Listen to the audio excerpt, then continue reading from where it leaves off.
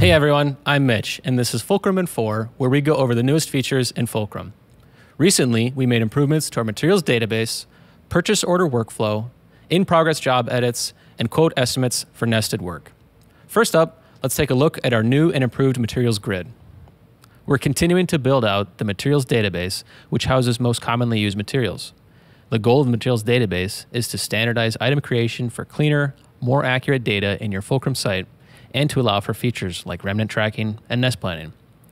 The database previously had sheet, plate, and round bar, but with this past release, we added new material options like flat bar, tube, structural shapes, and more. We've redesigned the database grid to make it easier to navigate and find the material you need. You can now sort materials with the icons at the top of the page, which allows you to select multiple materials and add vendors and dimensioned items to associate with those materials in bulk. Next, let's talk about the purchase order workflow.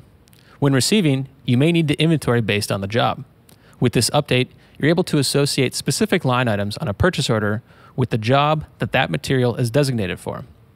This allows you to keep your teams aligned on the shop floor on where inventory should be stored and where it can be found when it's time to start the job. From the purchase order page, select the line item you'd like to tie to a job. Underneath the internal and vendor item details, you'll see a section titled Associated Jobs. Clicking the plus button will display a pop-up of all active jobs that require that material. Selecting a job to associate with the material will show in the purchase order grid, the receiving grid, and on the job itself. For shops that do work with labels, we've also added a new parameter to receiving labels called line jobs.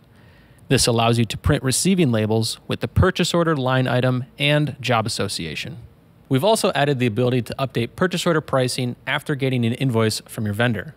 Whether due to extra freight charges, added fees, or any other costs, sometimes the amount on your purchase order doesn't line up with the invoice you get from your vendor. Within a line item, you'll now see a box labeled Different Billed Subtotal. When you check that box as yes, you can now enter the adjusted price in the Billed Subtotal field if the item hasn't been picked elsewhere. This allows for more accurate costing, quoting, and use of materials in the future. Changes happen all the time, and you may need to make edits to a job that's already on the shop floor. Before, BOMs and routings were locked once a job was in progress, but with this new update, you're able to make those edits to a BOM and routing at any point. At the top of the job page, you'll now see a new button that says Edit Job. Once clicked, you can make edits to the BOM and routing of that item even when it's in an in-progress status. Let's add an additional subcomponent. Open the BOM, search for and add a material, and click Save, just like usual. This is a huge step toward better job accuracy. In-progress edits allow you to more effectively manage the work your team is doing, even when plans change. To help fabricators get competitive quotes out quickly, we built nesting into our quoting module to calculate estimated material cost and run times.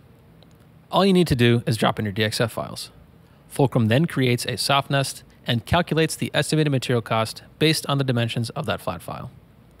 Fulcrum also calculates the estimated machine time it will take to cut the part based on the number of pierce points and your machine's speed and feed table, which you can upload and store on the equipment in your settings.